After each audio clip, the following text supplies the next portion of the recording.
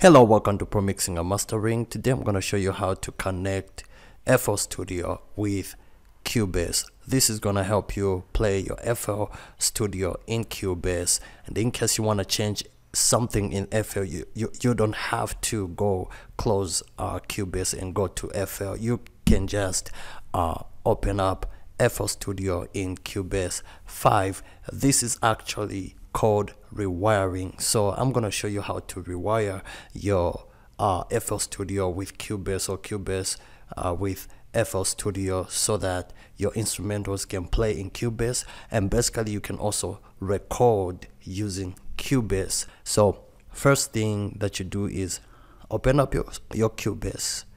Basically this is gonna work for any type of Cubase that you have right now, whether it's Cubase 5 or Cubase 10.5.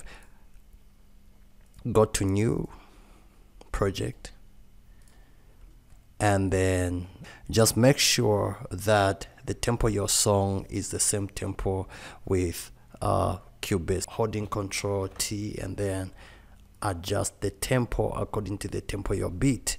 So once you've done that, just create recording audio tracks. That is to say, if you have done your instrumental in FL and you just want to record vocals in Cubase. So once you put up your audio tracks, now what you do is come to devices, right here, devices, and then go to VST instruments. Come to VST instruments, click that, and then this little box will show up with our 6 instrument channels, or where you have to put those instruments. You just come to the first one and left click inside, and then come to where it is written FL Studio VSTI, this one right here, the first one. Just click it and then something will pop up. This will pop up. Cubase will ask you, do you want to create MIDI track assigned to plugin FL Studio VSTI? Just click create right there, and this little box FL Studio VSTI will pop up, and all you have to do in order for FL Studio to show, you just have to click on this Fruity Loop logo just like that, and you have FL Studio. And all you have to do, if you have your recent instrumentals, just click on that recent instrumental and it will open up.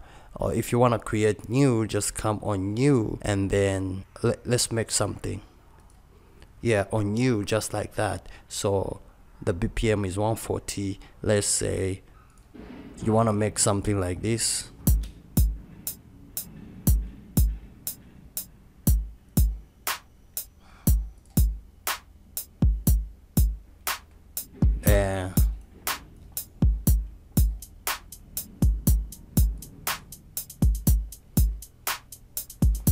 Yeah, and after you've made something like that, let's say you want to record in Cubase 5 or in your Cubase software, though, just come and on Cubase and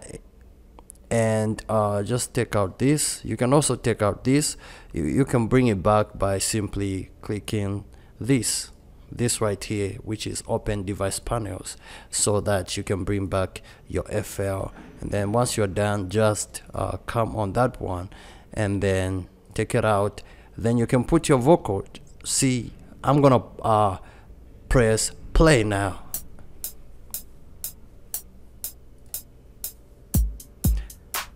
I know you want it, yeah, feel like it, yeah, recording right now.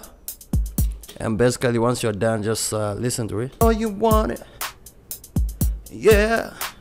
So basically what is happening right now is that I'm controlling FL Studio from Cubase. Immediately I play transport play, I play, FL Studio is gonna play. The instrumental that is in FL Studio is gonna play from Cubase, just like this. Oh, you want it, yeah, feel like it.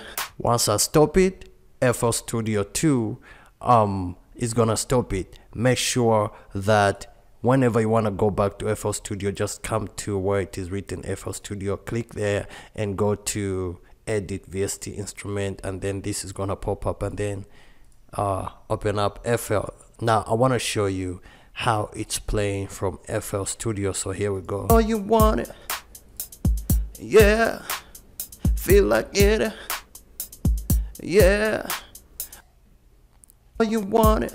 Then I'm gonna stop it and then check if FL is still running or stopped. It's also stopped from here. It's like Cubase is controlling everything in FL Studio, and basically you can control everything from here.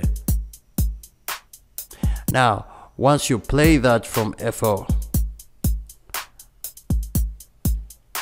once you play it from FL Studio, Cubase is not gonna be controlled. Why?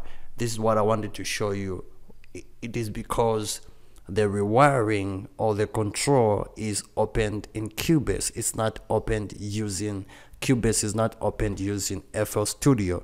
We have used Cubase to open FL Studio, and therefore FL Studio cannot control Cubase, since Cubase is the one that has opened FL Studio. Unless if FL Studio is the one that opened Cubase 5, then FL Studio was gonna be able to control Cubase. But in this case,